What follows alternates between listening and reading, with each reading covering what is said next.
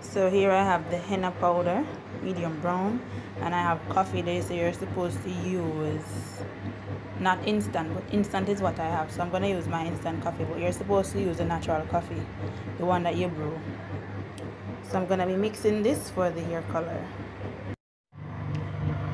So here you have the mixture. You mix it until it is creamy like yogurt. So I put the coffee in there, so I'm mixing.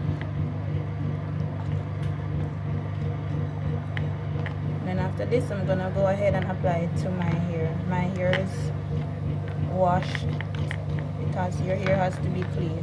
So just gonna get this in. I'm gonna finish mixing it out and then apply it to my hair.